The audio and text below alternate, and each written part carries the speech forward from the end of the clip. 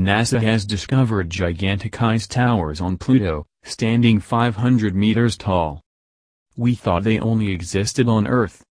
It took NASA's New Horizons space probe almost a decade to trek its way across the solar system for 2015's historic Pluto flyby, and when it got there, it discovered stunning towers of ice reaching 500 meters into the sky. This is the first time this phenomenon has been found anywhere in the solar system other than on Earth, and now, a new analysis of those ridges has identified the atmospheric process that caused them to form. The distinctive bladed terrain you can see in the image above makes up part of Pluto's Tartarus Dorsa region, which New Horizons flew over in July 2015. The ridges in the image are called penitents and can be found at high altitudes on Earth, taking the shape of towers or blades of hardened snow or ice, all angled together in the general direction of the sun. The formations get their name from the act of being penitent, as their appearance resembles a congregation of people kneeling in penance, and now, thanks to research led by engineer John Moores from York University in Canada, we've got the first evidence of them occurring somewhere other than Earth. When NASA first analyzed the tower images it was receiving from New Horizons, it's clear the researchers didn't quite know what to make of the shapes, calling them intricate but puzzling patterns of blue-gray ridges and reddish material in between.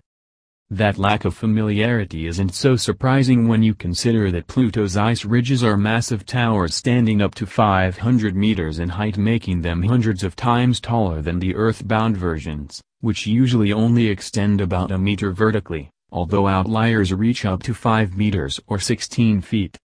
But when Moores and his team ran computer modeling of Pluto's atmospheric conditions, the simulations reproduced the penitents as New Horizons documented them, and that could help us understand why we haven't observed these towers taking shape elsewhere in the solar system.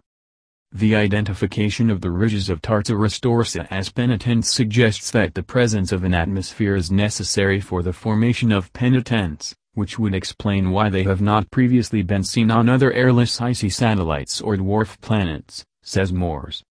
But exotic differences in the environment give rise to features with very different scales. In Pluto's case, the temperature is much colder than on Earth, and the atmosphere is much thinner, but the same physical principles apply. Penitents are formed by erosion, where ice sublimates in very cold conditions, turning into water vapor directly, rather than melting into a liquid. The penitents on Pluto are made up of methane and nitrogen instead of water, but despite their massive scale, it's the same sublimation process as on Earth.